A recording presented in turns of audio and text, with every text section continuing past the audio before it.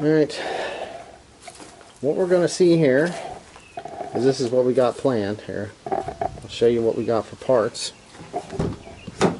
Right here we have a couple fun things. A Gates water pump that we're going to install, along with a Gates one-hander here, timing belt. So I'm pretty sure that's the part number for that. That's the part number for that.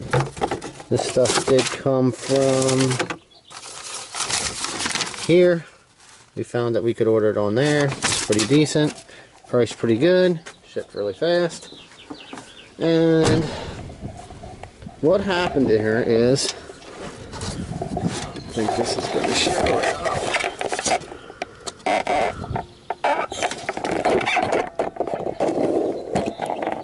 I'm going to have to get the flashlight. What happened is, it was sitting there idling and just shut off. Warm it up first thing in the morning, shut off, won't crank. You'll see kind of the one tiny marks on this side. The other side we don't have one, it's not lined up, so we're assuming something's off. I think the car has, let me see, double check the mileage. The car has 112. So it's about due. I mean, the age and the mileage, usually you want to do around 100,000. And we're going to get it to work. Some of the stuff we're doing. That way you can see how I do it and how it works for me. I didn't get a chance to review all the reviews online to see if anybody else missed anything or to actually show something different, which I'll get a chance to watch some of them. We're going to address a couple other issues here while we're in here. This is a common issue problem. People run these things, no heat shield on the turbos. They build heat and then it melts this. We got another one, we're going to throw that on.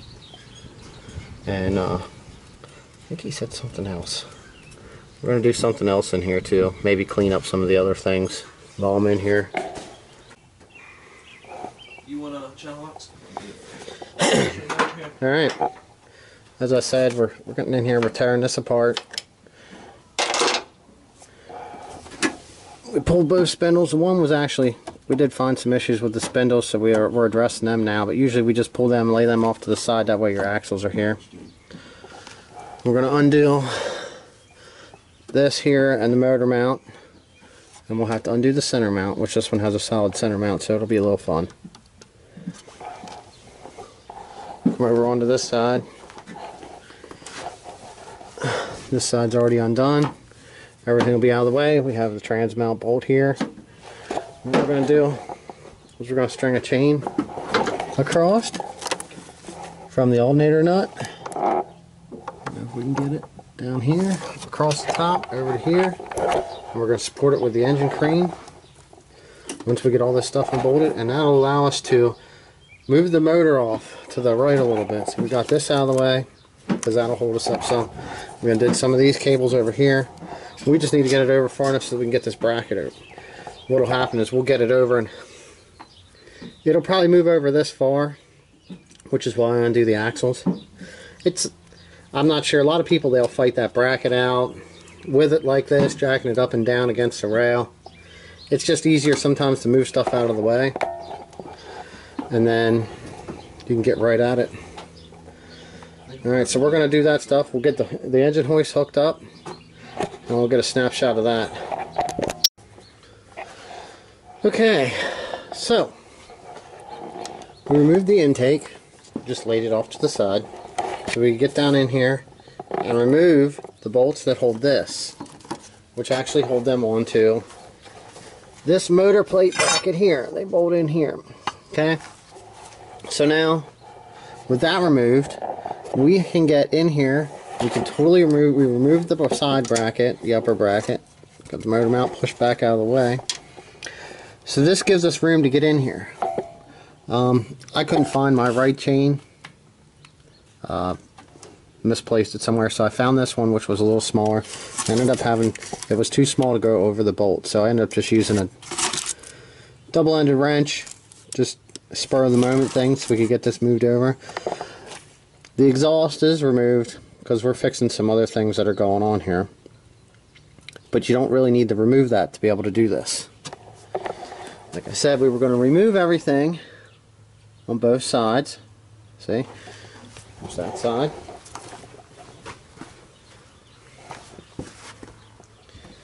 Now, here's this side.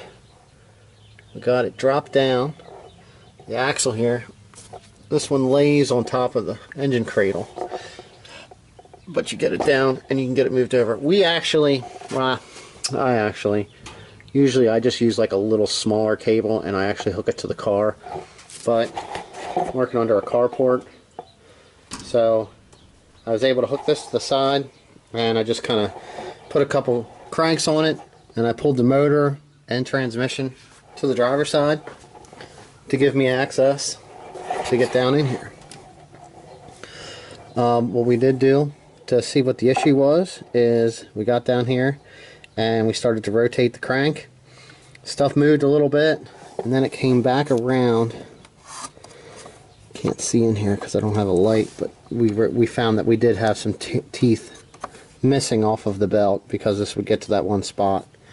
But if you look in here, you can start to see the threads in the belt, and there's all kinds of belt debris in here because this is probably the original belt. The miles are unknown on this motor because it's not the original motor for the vehicle. Just found that out last night too. So we're going to put everything back in time after we get the lower crank pulley pulled off, and we'll get it reassembled and hope that nothing got damaged. Some say yeah, stuff could get damaged, others say no, so I think we're on the better side of being no, but we'll find out soon. There we go. Alright, we got the yep, that thing, bouncer, dampener at the end. Not really a bouncer because they're balanced internally. What we did was we used a 3-jaw gear puller. Okay, and the way you got to use these is you get all the teeth down in there, the 3 jaws, and you pull this out far enough, and then you make sure it's threaded in good so that you don't push it through the threads and screw the threads up on the end of this or the crank. Then you put the center of that on there, and then you can pull this off. I've had the right tool, but 3 uses and it broke. So we're back to using the gear puller. But anyway, here's what the inside of this looked like. We got what looks like teeth off the belt, a couple of those, nice and dirty. And then in here, if you look, here's some teeth, here's no teeth. That one's pretty hard to see. Yep, right there, and then you can see teeth and no teeth. So this belt pretty much was worn out, not replaced before it should have been, and that's basically the issue we're at now. So we're going to tear this off. We got to drain the radiator yet, and pull the water pump off. We'll get the water pump replaced, which is this. Got to take this cover off to get to that, and the tensioner and the idler. We'll get that stuff out of the way because we got that new. Then we'll pull the cover off, and then we'll get that reassembled, and then we'll get everything lined back up. Theoretically, if you're doing this, what you want to do is, there's timing marks. It's on here, and then it's up in here. And then on the top, we looked at the top gears, we know they got to line up. What you're supposed to do is you're supposed to put this in the middle so that all 4 pistons are down, and then realign the upper upper two, you can rotate the cams completely all the way around and you shouldn't have any interference with anything. So, but seeing we don't know where the cams were, and we know this spun and made plenty of rotations trying to start the vehicle, it's going to kind of be what it's going to be. So we'll get everything back together and we'll line it up and cross our fingers and see what happens. Okay, I removed this bracket here so that I could use an air gun with a socket on to break these loose so it didn't spin them. I could hold them with a rag real easy, it broke them loose. Back gear, front gear. This is the tensioner without the pulley on. Here's where the idler goes. Here's your water pump. Alright, we had to take all that stuff off so that we could get this removed.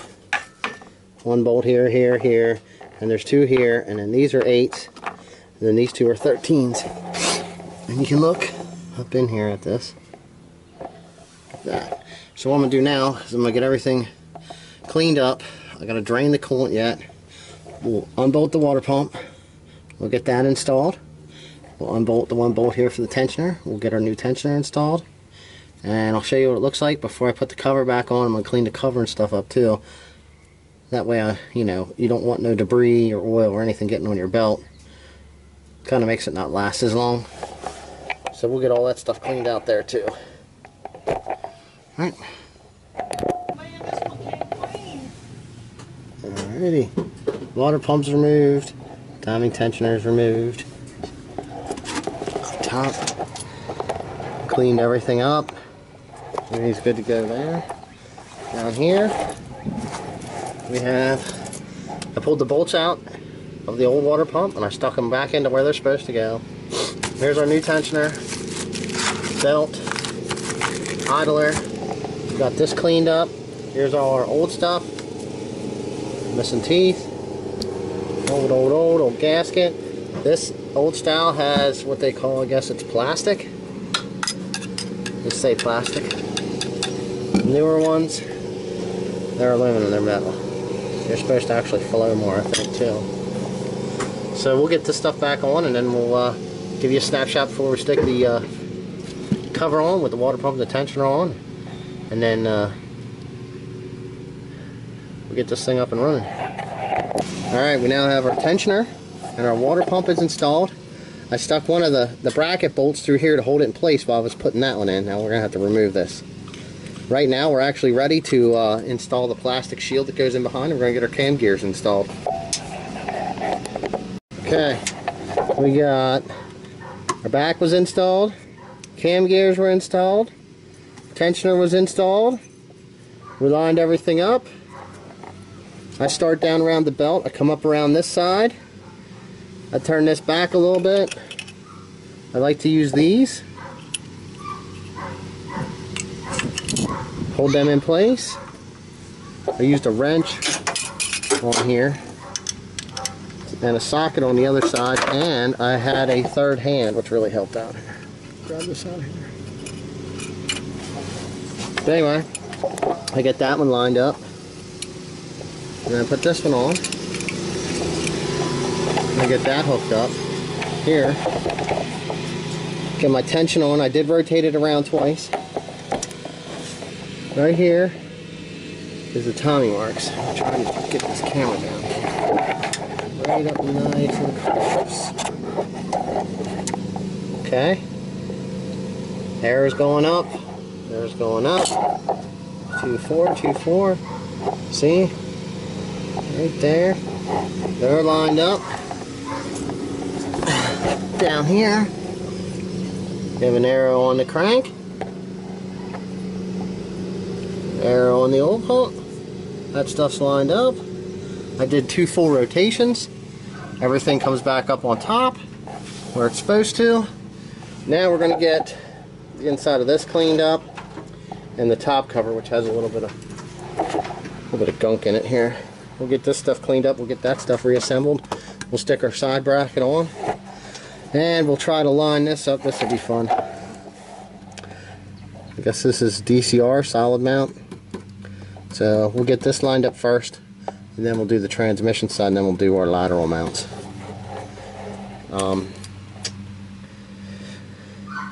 So basically, real quick, we're going to get our covers back on. When I install this, I put it on. I usually you want to if anything, you want to hit it in the middle.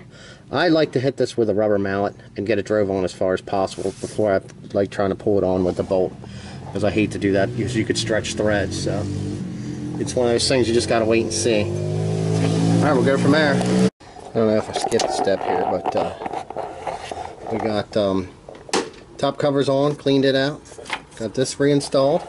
We did line up our center mount. We got that bolt in here. We got to finish installing this. All of our cover was installed, all the bolts all the way around.